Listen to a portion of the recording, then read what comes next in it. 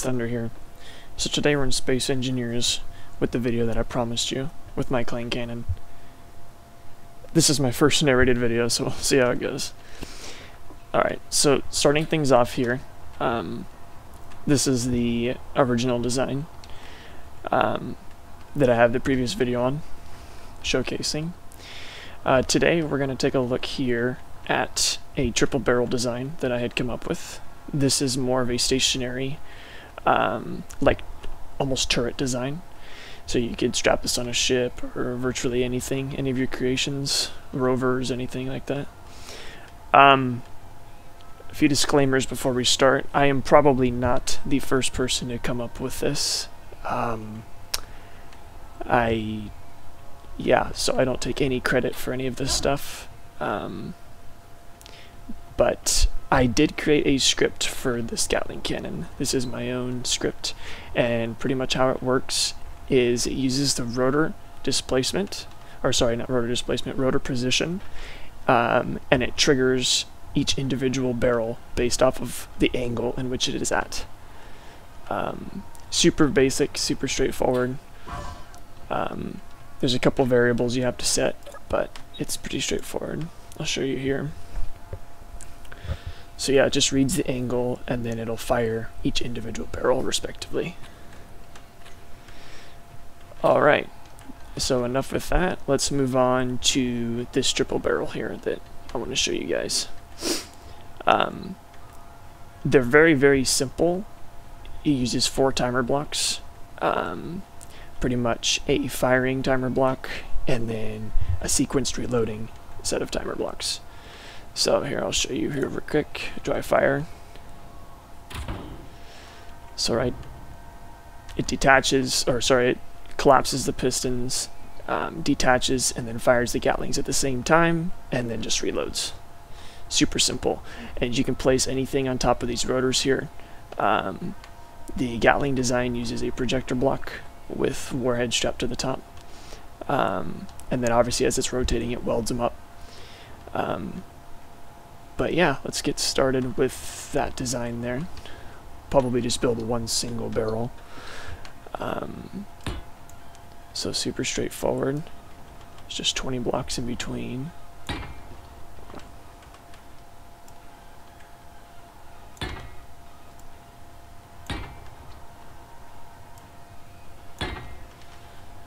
Alright, and then we need our rotor.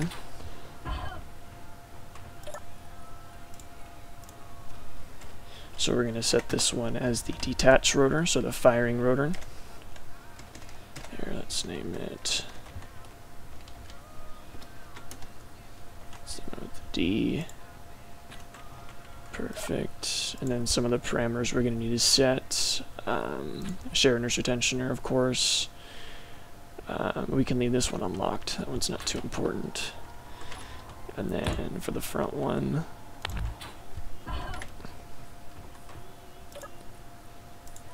so this one's going to be the front. Share inertia tensioner, we can lock that one. And everything else looks good there. Alright, and then for the pistons. Oh. Actually, I think I have that backwards. I do. It's okay. Let's go back in here.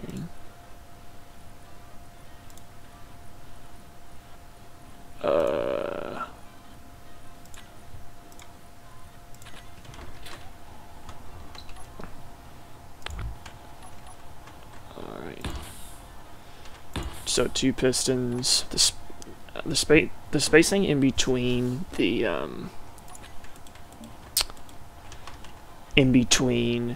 pistons and the what I call the projectile rotor doesn't really matter. I just like the half armor blocks because it allows enough clearance if something got bound up for any reason. And that's pretty much it as far as the mechanism goes. So we're going to come over here, Let's group these pistons.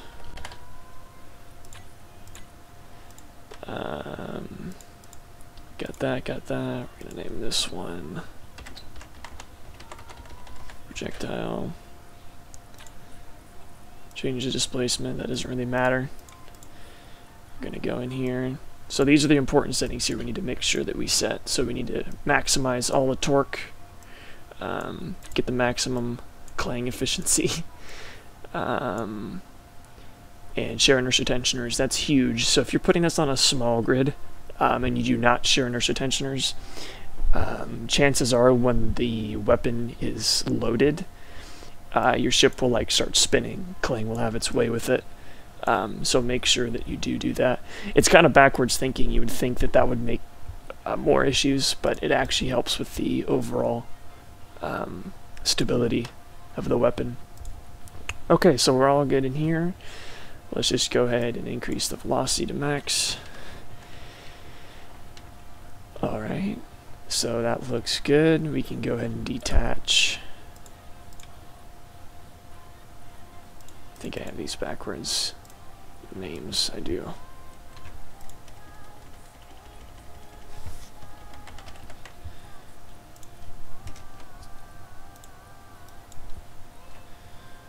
So we can attach. Beautiful. We're going to lock that one. That doesn't really matter. It's just to help with that. Okay, perfect. So interesting. Okay. For some reason that rotor spun 180 degrees, but that's okay. I'm just going to go ahead and dry fire it here. Alright.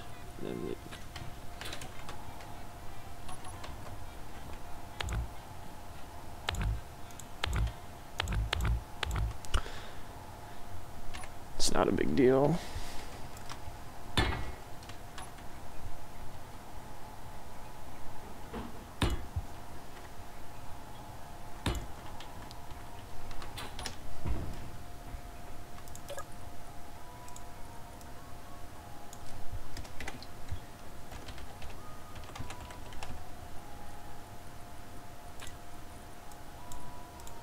Alright, so let's get it out.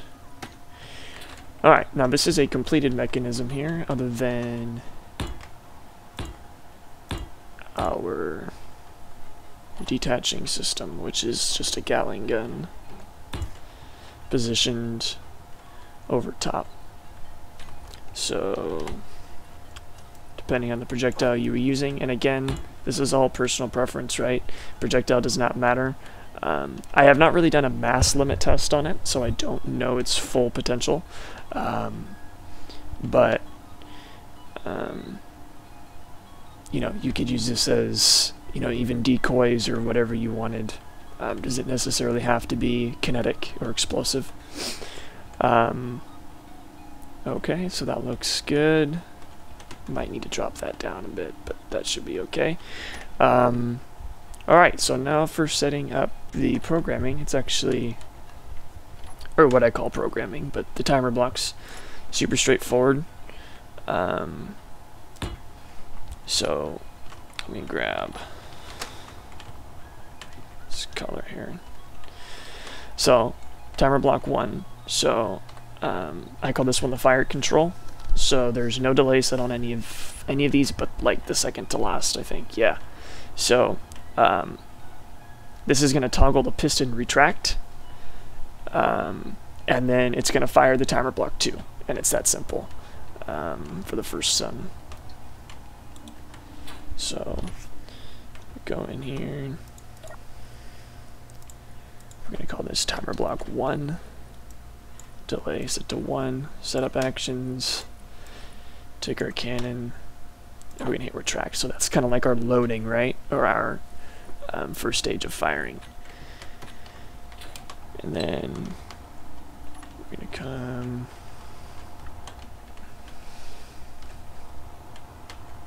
I'll read that one in a second. So second timer block.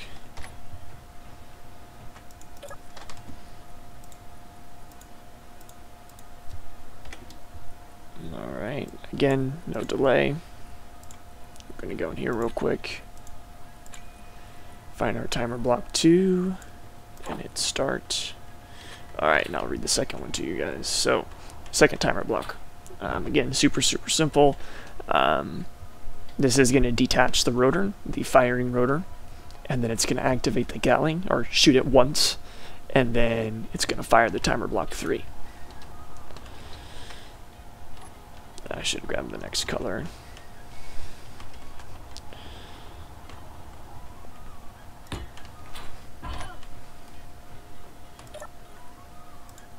Alright, again.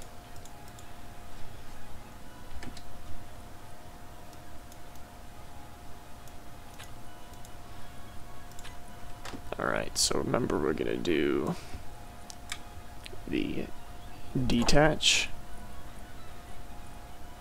It's going to shoot. Forgot to name that, but that's okay. So shoot once, and then timer block 3 is going to be start. And it's that simple. We're going to go in here real quick.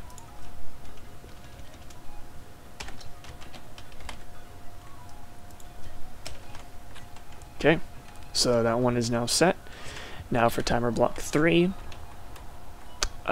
this is going to fire timer 4 and extend pistons. So this is like the starting of the reload, right? So this is going to extend, and I forgot to add timer block 4. Yeah, so super straightforward again.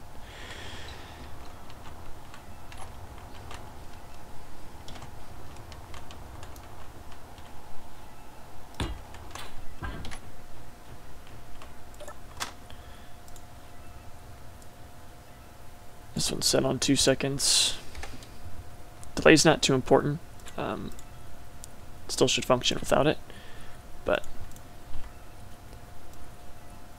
and then that's going to be another start. And then this one again is, I'll just come over here and read it to you, but super straightforward. So this is just going to attach the rotor. It's that simple. So detach rotor, we're going to attach, and that should be everything completed. Cannon should be completely functional now. Let's just make sure everything is on. Torque's all maxed. Perfect. And sure, inertia tensioners is on. That one's locked. Perfect. Alright. Let's see if she works.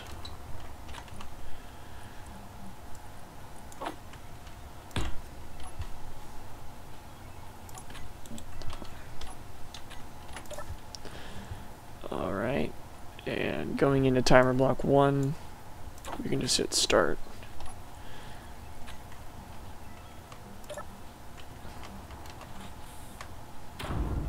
And there it is. Reload. Bam. I think that just about wraps it up. A couple things to note too. You know, this is not restricted to this specific design, right?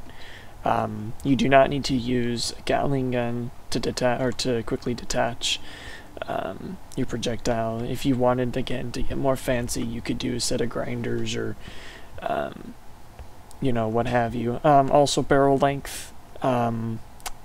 This is supposed to be compact, right? Because I designed this initially to be able to run on you know, the Gatling design, right? So it's supposed to be small. I was supposed to hang this from a ship or do a turret get up like this. I ripped this up really quick. This took me like 5 minutes, but yeah, so if you used it on something like a turret or whatever, that's why it's so compact. You could stack as many of these pistons as you wanted to on top of each other, and it's still going to work the same way. Obviously your spacing is going to be different though. But yeah, that's pretty much it. Yeah, I'm I don't really need to show you guys how to make the Gatling itself. Like I said, it's insanely simple. All you're doing is you're making 4 of these, you're strapping them to one rotor, and then just set up a sequence of timers to fire them. And you don't have to get super fancy, like I said, with the script that I made. That's why I was talking about the script, because it tries to fire at the top of the barrel or the top of the at 0 degrees every single time it tries to fire. It doesn't need to be specific like that. If you just set up a series of timer blocks to fire at a given interval, like say each barrel fired every 4 seconds, and then you set up a timer to initiate that first barrel, let's say 1 second. So it was like 1 barrel fired, then the second barrel, then the third, then the fourth. Just like that. It would do the exact same thing that this would. So, yeah.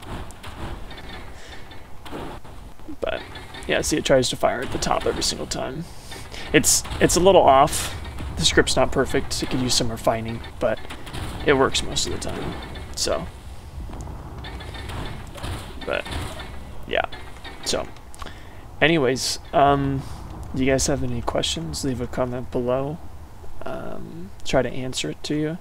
I might post this stuff on the workshop. I mean, I don't really need to. It's insanely simple. Like I said, there is not much to it at all. But yeah, I think that just about concludes this video. If you liked the video, please leave a like, and we will see you guys later.